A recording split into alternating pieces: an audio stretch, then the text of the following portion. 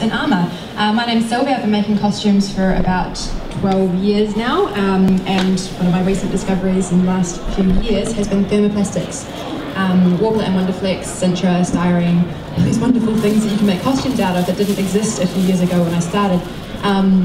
A lot of them had quite a steep learning curve, and I've made lots of mistakes while making stuff out of them, so I thought I'd tell you about that. So who's heard of Warbler or Wonderflex? Who's used it? Who hated using it? They're great materials, but they're expensive, and they can be really tricky. So, sorry I keep using my phone, by the way, I've got my notes on it, so I'm not texting, promise. Mostly.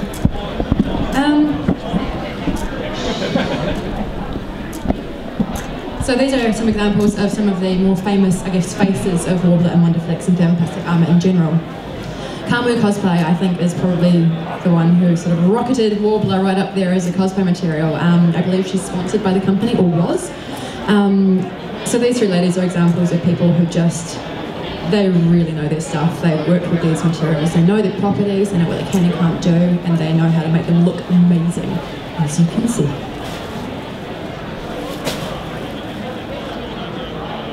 So some general tips with thermoplastics. One of the biggest things that I found when I started working with them was that they just get so soft. They drape like fabric when they're hot, but they're sticky, unlike fabric, which can make them a really big pain to work with. A good friend of mine likened it to working with pastry, which is a very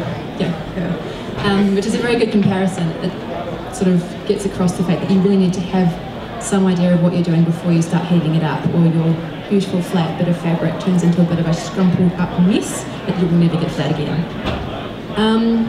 Working temperatures are really, comparatively low with thermoplastics, like Wonderflex and Warbler, which makes them very good for use in sort of a home costuming environment. You don't need a dedicated workshop space to use these materials. You can use them with a hairdryer or something like that. The temperatures are that low, but you can still put them yourself on the tool and on the plastic and everything that comes near the heat. Burns are very possible when working with thermoplastics. If you're a barista or a chef, you're probably going to find it a bit easier with your asbestos fingers. If you're not, you can get blisters quite easily. You lose your fingerprints after a few days. One big downside to thermoplastic armour is that it does get obviously soft when it's warm. If you leave your armour in a hot car, you might come back to find your armour isn't the same shape as it was when you left it. The same applies for leaving it on the balcony. If you just painted it, I have left mine in direct sunlight before and come back and you pick it up and it's a bit floppy. Oh no! Just got it somewhere to kind of recover its equilibrium for a while. Heat guns are the best tool to use when working with thermoplastics. They do get very hot, obviously, so you can exercise some caution when working with them. But they're cheap, even though they burn out pretty easily when they're out cheap. They'll generally last longer, and if you get a heat adjustable one, they're really versatile and good to use with this material. One of the things you probably want to keep in mind when you're working with plastics like this is they do stay soft for a while when you're working with them. A bucket of cold water or working near a tap or something is very good, just to make sure that once you've got the shape you want, you can keep it in that shape while you're applying the next bit. And use a baseboard, don't use a heat gun directly on carpet, or your carpet will not like it, and neither will your landlord or your parents or anyone else. Concrete tiles are really quite good. Like, I have lived in a tiny studio apartment with just this tiny little strip of tiles that was quite good for working on. But yeah, with carpet weights, what you do have to do. It is possible to burn Warbler. I found this out. It goes black and doesn't catch on fire, but it's not pleasant. It doesn't smell pleasant, doesn't look pleasant, and generally have to wipe that bit off and start again. One of the biggest things that I've heard about people when using Wonderflex and Warbler is that there is a really big learning curve. I certainly found this, and a few people I know have started to use it thinking, oh, these guys are making amazing things out of it, this material's a miracle. It's not when you first start, unfortunately. Because it does have a bit of a unique set of physical properties, it does pay to just kind of get to know it a little bit first. It can do some amazing things, but it can also really, really piss you off. Good practice materials for Warbler and Wonderflex are EVA foam and cardboard. They're super low tech, available anywhere. You can use masking tape and hot glue to stick them together, and they'll behave in similar ways. Because thermoplastics are not cheap and unfortunately not readily available in New Zealand anymore, it's really a good idea to kind of mock things up and just make sure you've got a form that's the right size, the right proportion to your body, and things that are going to work together before you cut into a really expensive plastic sheet. You can get Wonderflex in New Zealand. Warbler you used to be able to get in New Zealand, but unfortunately the suppliers moved on to other areas of interest. It may be available in the future, but at this point it needs to be imported from Australia or from the US or UK. Filling and sanding is a thing. It's really good to use with these kinds of plastics because they have quite distinctive surface textures. It might be perfect for what you want, but there's definitely a multitude of different ways you can use these materials and make them look like not plastic, which generally is the point. And yeah, once you're familiar with the properties and how to work with these materials, they can be very, very quick. I've put together I say suit of armour. It was like a battle bra and some pauldrons, really. But it only takes a few hours to get that together once you've got your head around the shapes you need and how much heat to apply to stick bits to other bits. So it is a really time-friendly costume and armour-making method once you've got your head around it. Warbler. Warbler's the big one, at least at the moment. It looks like raw cookie dough and can be used in a number of different ways. My favourite way to use it is to use it over top of something else.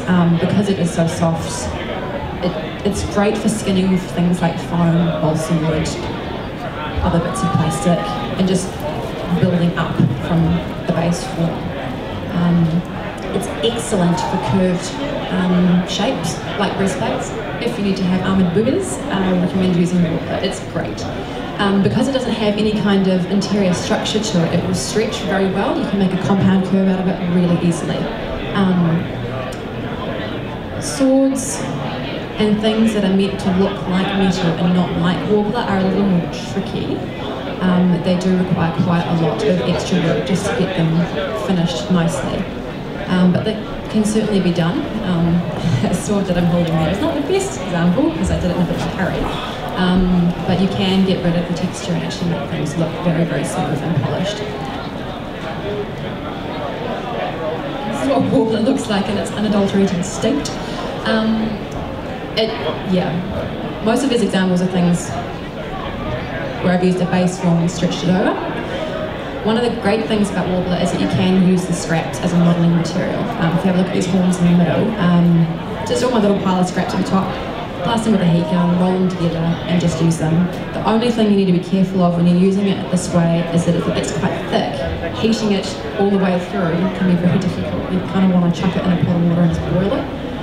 Because when you're blasting it with a heat gun, you can get through a few mil either side, but your interior will stay very, very cold and very solid. Using it to sculpt big forms, you really want to do it all in one hit so that it's warm throughout. Another example of using it to skin things. This small dagger, this is balsa wood with Warbler and a whole lot of filler and other bits over top of it. One of the things that people find when they're working with EVA foam and Warbler is you get air bubbles very, very easily. As soon as you heat up foam, the air in the foam heats up, you get a bubble and it's a pain. It's like Durasealing a book, except it's hot plastic that you're dealing with and not cold plastic, I guess. So a lot of time is often spent with a pin to find through popping things and sort of everything out. Balsa wood, you don't have that problem. You can burn the balsa wood, unfortunately, but if there's plastic in the way, you can kind of get around that. You can also use these materials with things like epoxy putty, probably other modelling clays as well, although I recommend epoxy putty because this is a shrink. And yeah, there really isn't much of a limit of what you can use with these materials. There's sort of things that I think get touted as the way to use Warbler, but there really isn't. There really, really isn't.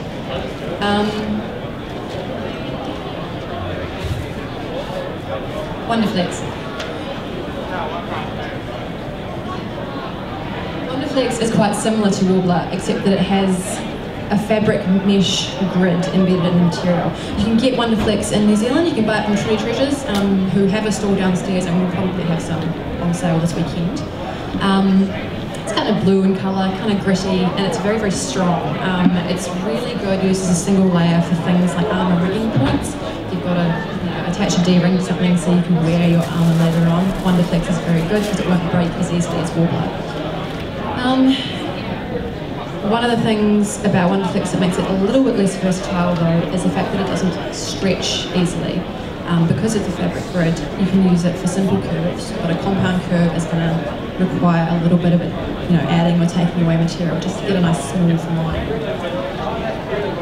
One thing I found it really, really good for is covering cardboard armour. If you've got an armour like like a mage from Dragon Age or something like that, it's really hard-edged, really kind of geometric shapes. It's great for this because your thermoplastic is going to give it a nice wee skin to make it a little bit more durable and waterproof if you're working with cardboard, and just kind of make it a little more con-friendly and pack in a car or a suitcase friendly.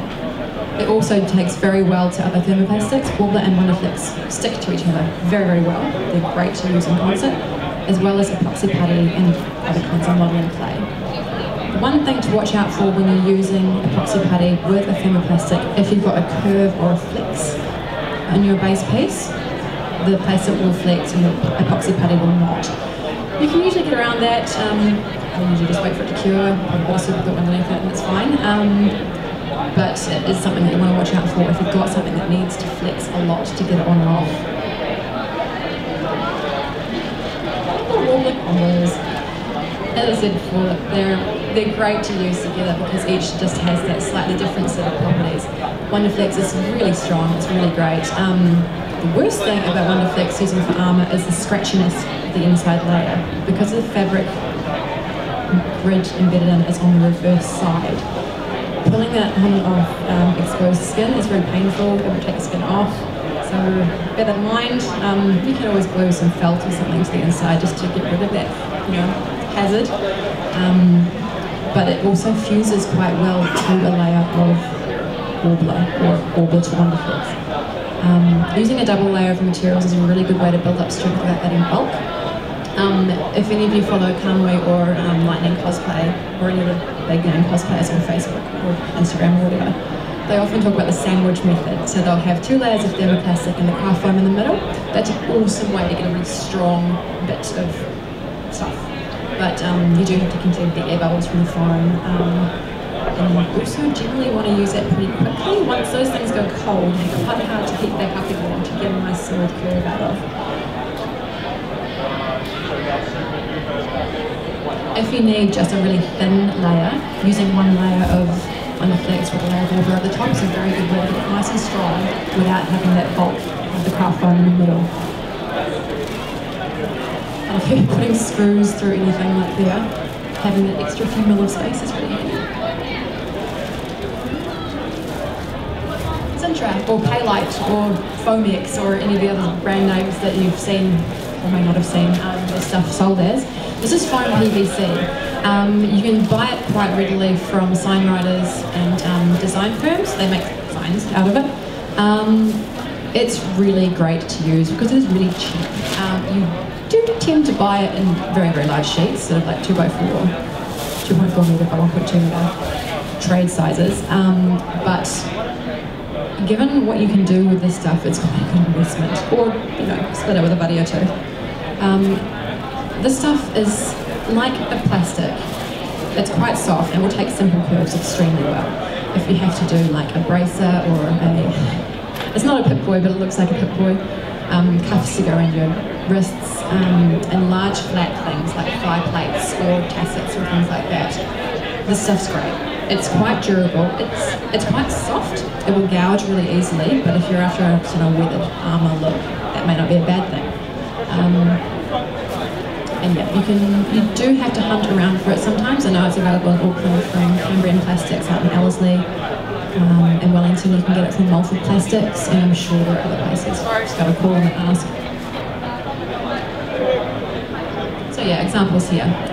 Because this stuff is really easy to gouge, a really useful tool to have in your repertoire is wood carving chisels. A couple of bucks for emporiums usually, but they are really good. Just doing things like taking gouges out, like you've taken a dagger of hip or something like that. They are, when you get into really big layers like this, it can get quite brittle. That's the biggest con when working with these plastics, as opposed to Wonderflex and Warbler. Wonderflex and Warbler are really quite durable. They're thin and they're soft and they're hot, but they're not going to shatter. This stuff may not shatter, but it will snap if you bend it too much. One of the big problems when getting a nice, smooth, even crease in plates like this, that is obviously a stress point. You really kind of want to reinforce that, possibly with Wonderflex and Warbler. And yeah, these three plastics do work together really quite well, depending on what you're doing. Okay, so, pros of using Warbler. It's curve smoothly. It's a very good choice for anything that needs a nice big curve on it, like breastplates. Helmets are really good as well. There is a limit to how much you can stretch Warbler without it physically tearing apart. One of the big things you want to watch out for when you're using it is just making sure you've got a nice smooth finish afterwards. But using a passive filler over the top of it before you paint is a really good idea. Yep, you can use it as a modelling material to use up scraps. Also an excellent way to use it. And using it to skin softer materials like foam. Another thing you can do is use it to take a re-impression of things. So this photo here shows 3 little skulls. Just take a square of Warbler, heat it up, and then press it over what you want an impression of. It's not the most scientific method, but it will work, and it means that you've got a material that's the same as the base underneath. Warbler sticks to Warbler extremely well, and that's a really big advantage when you've got weird little bits on armour that you don't want to fall off. Cons of working with Warbler. It's very easily torn if you're not careful, especially with breastplates, because you've got to kind of fiddle with it a bit to get a nice smooth curve without it folding in on itself. You can always, smooth it out with more heat, but if you want to avoid that in the first place, you really need to just be careful that you're going to pull a hole in it. It does have a slightly higher working temperature than Wonderflex. Not a lot, but noticeable if you're used to working with one material and suddenly switch to the other. The biggest thing I find in working with Warbler is you've got to heat, it's kind of like using a contactor piece, you've got to heat both sides before you set them together, or as soon as it cools down, they just apart. And yeah, unfortunately it's no longer available in Z at this time, so you need to get it from the UK or from Australia.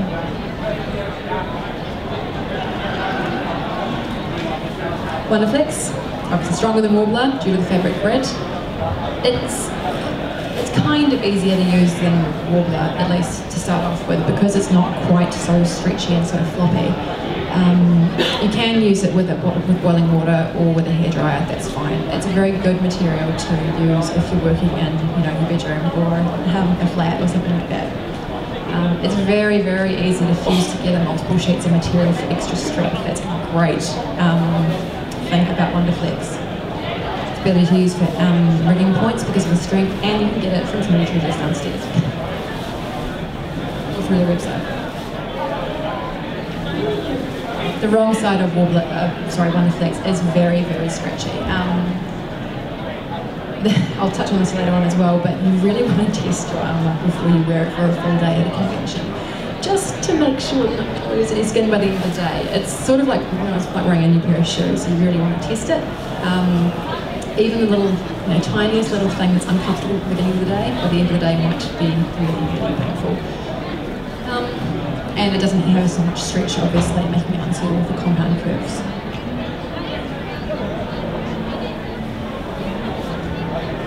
I like from BBC because I got more photos on this one. It is relatively cheap. Getting it in such a large quantity can be really, really annoying if you don't have access to a vehicle. Getting it across with a 3.5 metre long sheet is not going to happen. You've got a very nice bus driver. So you do want to find a company that will either sell it to you in smaller quantities or cut it for you before you get there. Some companies will courier stuff out to you, which is a really good option. Just give them a call and find out what they'll do. You can buy foam PVC on eBay and things like that, but it's under a lot of different trade names. Sintra is the big one, that's what a lot of the guys in the States tend to use, but because it's a recognised brand name, it tends to be more expensive, especially for what it is. So it is worth calling around and just asking for foam PVC. The common trade names in New Zealand are Palite and Fomex. I think there are other ones that I use, but if you say foam PVC, they'll generally know what you're talking about. It can be built up in layers. The best thing about foam PVC, super glue is all you need to glue stuff together. It's amazing. Like $2 tube of super glue, it forms a chemical bond because it actually melts the two pieces together. It's awesome. Who's had problems with glue just not holding your costume together? Yeah, $2 super glue is good for this stuff, so recommend that. It also works very, very well if you need texture and if you want to add things to it. Epoxy putty, sounding a bit like a broken record here, sorry about that. It's pretty great. Epoxy putty is awesome. Just adding texture to this stuff helps a lot to make it not look like cardboard or a flat sheet of plastic. Adding details like that will really just help make it look a little more real. So that's definitely something to explore if your design allows for it. And again, simple curves are better for this stuff. I have seen people make breastplates out of foam PVC, but you need quite a lot of heat and quite a lot of even heat. So this is something you want to use an oven for rather than a heat gun, so you can heat it all the way through. Has anyone here done vacuum forming before with plastics? This is probably something that you could use to vacuum depending on the thickness of the material, but you really need to have something that will sort of keep your edges in place and something that will sort of press evenly over your entire form to get the shape that you want. A vacuum former would probably be really good with this stuff if it was strong enough. This stuff is softer than styrene and ABS plastic, so I'm not sure if it would vacuum, but that's the kind of even pressure and even heat that you need to get a compound curve out of it. And it does have quite a short working time, unfortunately. It's also quite difficult to get a very smooth, even curve out of this stuff. If you guys have ever tried working with styrene, it's quite easy to, rather than a nice smooth curve, you heat it up and you bend it and you get like a 90-degree angle instead of a nice smooth curve. Which might be what you want, but it might not be. And because the working time is so short, fixing something like that can be tedious.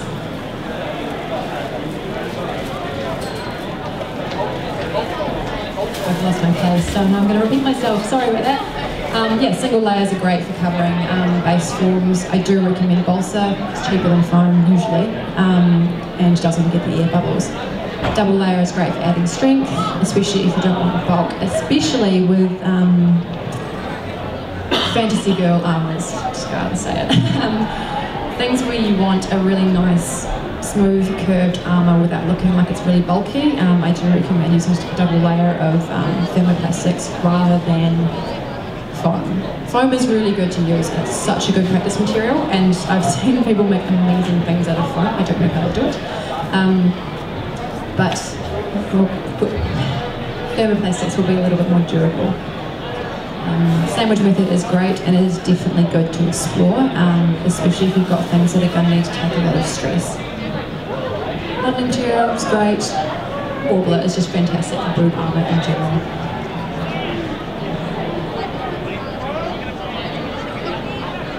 Okay, so finishing touches on your armour. Warbler and Wonderflex have kind of a sandy, gritty texture to them. It's very good if you're attaching bits to other bits because it gives you more surface area and it does stick quite well. If you're wanting to have something that's smooth and shiny and looks like plate metal, it's not so great and you do need to treat it in some way. Gesso is fantastic, it's really good, but it's quite time consuming. That's probably the cheapest. No, let me take it back, it's not the cheapest. PVA is the cheapest. You can get this stuff in a spray can, but you need quite a lot of patience. Gesso tends to look the best once you're finished, but you do need to really put in the time to sand it and get it smooth and lovely and gorgeous. PVA or wood glue is what is often used because it's quick. You can get 5 or 6 layers down in an evening, depending on how much you've got to do. but you can't sand it. The good thing about it though is if you mess up and you want to start again, you can peel all the PVA off and the paint with it, so that's good. Spray filler I haven't used myself, but I've seen it give a really beautiful finish on Wonderflex armour. Again, it's quite messy. You are going to have to put in some time sanding and smoothing it, but it gives a very, very good finish. So these are the fillers that I've used and that I've seen used with Warbler and Wonderflex specifically. Polyfiller is the best one to use for thermoplastics that I've found, because it has a little bit of flex in it. I mean, obviously with plastics, you may not have any bend in it depending on how much you use, but I found that using automotive filler with builder's bog, it cracks. Like, that sounds fantastic, but it's so brittle and it gets so hard that it just, it's really heartbreaking to finish something, flex it, and have your entire sheet of filler just come away in your hand. It's not great. Polyfiller is definitely very good for this, and it can hide a lot of sins. It's quite a small photo, unfortunately, but in the middle picture here, unfortunately I'm not very good with using Warbler without troweling on the filler afterwards, but it can really, really help smooth something out and just make it look not like plastic. Epoxy putty is fantastic, it's quite cheap. The brand that is often used by pot makers in the States is Epoxy Sculpt. You can get that in New Zealand, but it's like $40 for a tiny little pot. The stuff I use is called Milliput. It's $14 for a tube, and it's, you know, as far as I can tell, it's exactly the same material. Sanding the raw plastic is not great. If you've ever tried to sand Wonderflex, the fabric grid can get kind of fluffy and disgusting. You don't get a nice clean edge. I've heard of people using a soldering iron to fix that, just kind of applying some nice direct localized heat and smoothing it out. I personally don't have patience. What I do is just slather on some more filler and hope for the best. Warbler will sand, but only when it's cold. Obviously, when this plastic gets hot, it gets soft. When you're sanding, you're creating friction, you're creating heat. It's quite good if you just need to smooth out, say, the edges of a blade or something, just to chew up the edges and make them straight. It's great to just give it a quick pass, but you've got quite a short window of time that you can do that without going all goopy. Rigging is just something that I'll talk about briefly. When you've got all your armour pieces made and laid out beautiful, they'll look amazing on the floor, and then you need to get them onto your body looking also amazing. Personally, I find this the hardest part. Often I've found that when I've thought, oh, you know, I'll just hang this bit off with, you know, one fastening point, it'll be fine. It's not fine. It's never fine. You really need to test these things. Marking and punching any holes before you prep for paint is a good idea, just to avoid scratching or damaging your finish. Some things you can't really do before you paint, especially if you want an invisible join, but it is a good thing to think about before you finish, before the day of the commission. Acrylic paint has more flex than enamel. It's really good. You can get acrylic spray paints, often from art stores and, I don't know, I want to call it a graffiti store, but beat merchants supply like headphones and things like that and stuff for graffiti artists, including like a million different types of heads for spray cans. So you can get like a wide spray of paint or a narrow one or a detailed one, none of which I can use, but I'm sure they'll look amazing if you can actually use them. And they're cheap. Punching holes rather than drilling when you're dealing with plastics with low working temperatures is a really good idea. Just leather punches from Bunnings or Mitre 10 or whatever, they're just great. They don't always last very long, but they're good. Blind rivets and a rivet gun are a really, really good tool to have if you're making armour. You can get them from hardware stores, and they are really, really strong. You might have to use washers just to make sure they don't pull through your material, but personally I found them to be a bit more reliable than glue because it is making a physical join. Strapping, nylon webbing, try not to buy it from Spotlight. It costs a bomb. You can usually get it from emporiums and places like that, but also if you've got a thrift store in the area, buy up all the old backpacks and just roll it from there. Studs and spikes and little metal bits are really great to just add a look to something that isn't, you know, plastic or kind of that homemade kind of look, if you can use webbing buckles and straps and D-rings and things like that. Again, these are really expensive at Spotlight and fabric stores.